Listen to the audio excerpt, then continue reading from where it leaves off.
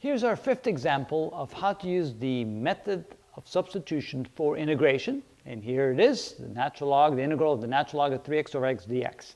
Here you say, wow, what do I do with this thing? Well, let me show you a hint here. I'm going to separate this a little bit and write it as the integral of the natural log of 3x times 1 over x dx. And then I'm going to take this here and substitute that for u. So let u equal the natural log of 3x. So du dx, the derivative of that is equal to 1 over 3x.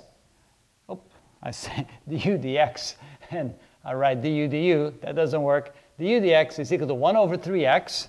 And so then I can say that du is equal to 1 over 3x times dx. And then finally, dx is equal to 3x times du. And then we can substitute this and this inside our integral sign. So let's see what we end up with.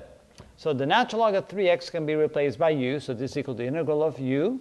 And 1 over x dx, let's see here, the dx can be replaced by 3x du. So times 1 over x.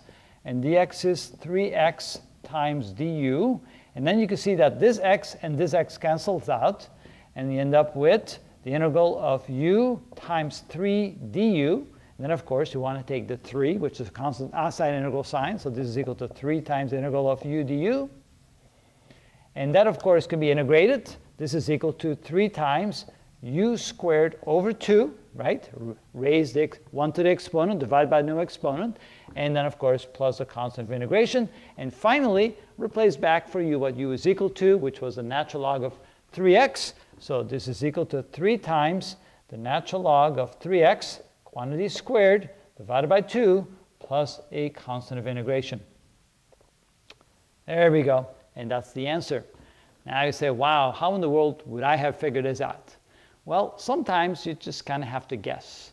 So maybe you say, okay, I'm going to replace 1 over x by u, so substitute that way. And when you try that, it probably won't work.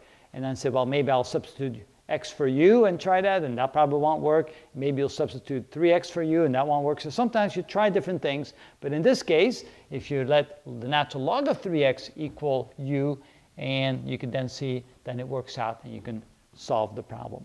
So sometimes it's kind of a hit and miss. You may not know exactly what to substitute, but here's the example. And I recommend, when you see something like this, take the whole natural log of 3x and make that equal to u. And as you can see, then you can solve the problem.